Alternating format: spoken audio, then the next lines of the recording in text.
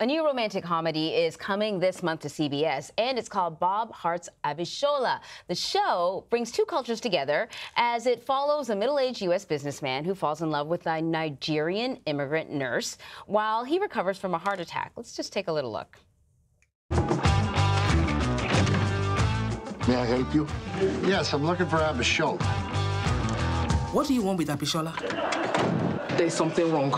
Why does there have to be something wrong? There's a white man at the door. Tell me, when has that ever been good? Hi.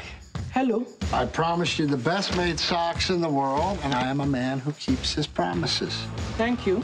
So, anyway, is today like a day off for you? Yes. Who was that man? A patient. What did you do for those socks?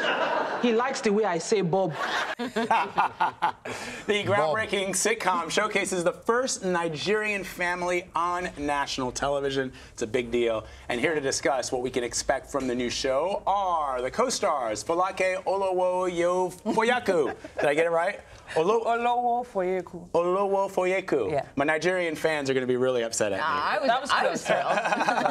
And Billy Gardell, good to see Thank you for having us. Thanks for coming on. All right, so this is remarkable because it is the first time ever that we've had a Nigerian family on American television. It's a big deal. But Billy, I want to start with you. Sure. What can we gather about Bob's persistence in pursuing Abishola? I think, well, Bob has, a heart attack because of stress and his business, and he probably doesn't take care of himself as good as he should, which hits close to home for me. I'm always working on that.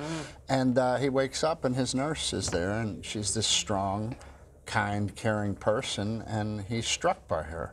And I think he just decides in that moment, when you have a moment where you almost lose your life, you think, you know what, I'm not going to be afraid of taking chances anymore. And I think when he meets her, he goes, you know what, I'm going to see if I can just get her to give me a chance. Let's see if she'll do that. See if I can just get her to give me a chance, see what happens.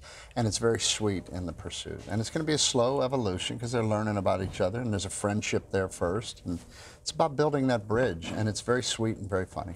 There's a whole other level of added pressure for you, though, right? Is there? Yes. Yeah, I know you. Look, Don't freak her out. Don't freak her out. My background is West Indian, right? So for years and years and years, Jamaicans have had to endure people pretending to be Jamaican on television or movies and massacring the accent, and everyone else thinks the accent sounds great and authentic, and we're like, that's not what we sound like. So, I mean, you must have known that you had to nail all this stuff, because it's going to be a critical eye. I didn't feel like that. I grew up in Nigeria. Right. My formative years were there, so I just had to borrow from the experiences of my mother, my aunties.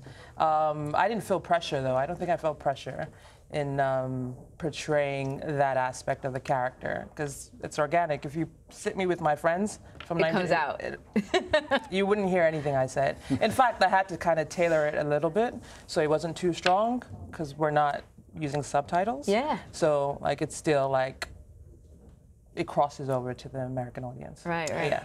Do you, one of the things that I think what makes this so remarkable is that for many, many years, as you know, that there was a perception here in this country, but in other countries too, about how how Nigerians were perceived. And the government in Nigeria, as you know, I told you that I worked there for a couple of years, they made a real concerted effort to showcase the best of Nigeria and to remove the conceptions that some people, the preconceptions that some people had about Nigerians. So when people in Nigeria see you and they see you representing, let's face it, millions and millions of people, how does that make you feel when you think about that? Also, speaking for myself, it's great to see a positive representation of Nigerians on such a big platform. From what I've heard, people are also happy about the same thing, and not just my character. We also see my auntie, played by Shola Adewusi, and we have some other Nigerians as well on the show, and they're all positive and authentic representations of Nigerians. That's cool. Yeah. Billy, you're a sitcom veteran, right? I guess so. Yeah, you know how to do this, and you know how to do Yeah. this properly and make people laugh, but this is an entirely different environment. I mean, was there a learning curve for you, because you're also learning a new culture? I think if you just stay on the track of kindness and love, all that other stuff dissipates. Right. And I think we've forgotten that. And so I think people are thirsty for kindness. I think they're thirsty for laughter and shared experiences, because when you boil all of us down, what do we want? We want love. Yeah. Maybe we want a family. We want a I good need job. We want our children to flourish.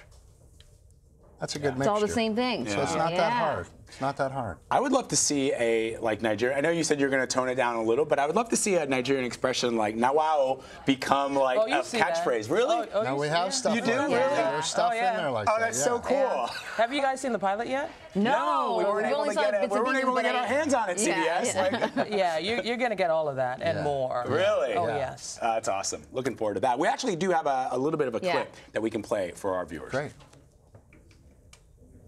This is my stop. I'll wait out here for you. I'm a little pee shy.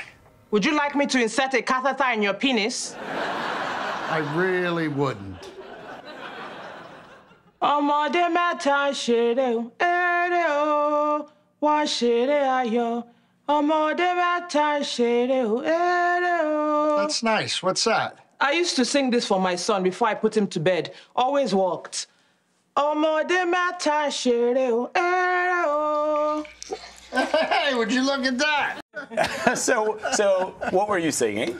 I was actually singing a song I grew up listening to. The translation is 3 kids are playing joyfully.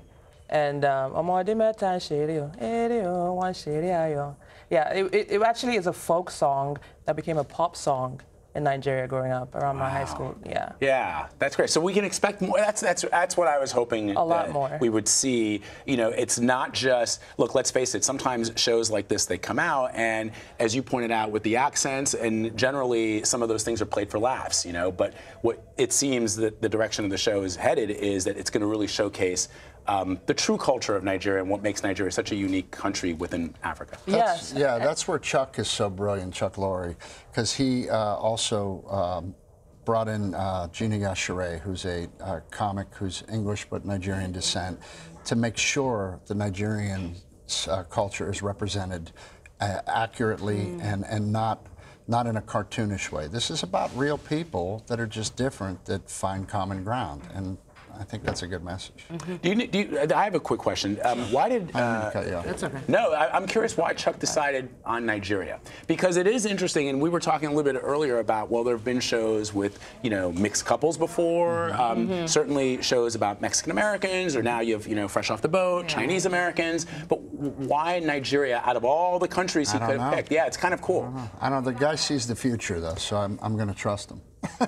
Yeah. I mean, people don't realize it's the largest country in Africa. It's the most populous, you know, the biggest economy. I think he went there. I think he was on vacation there. I think that had something to do with it, too. I think Chuck was down there on vacation, and I think that was part of the idea. Oh, interesting. I'm grateful. Yeah, yeah, we all are. We all are. Me too. Thank you so much, both of you, guys for being having here. us. Can't wait for the show. Thank you.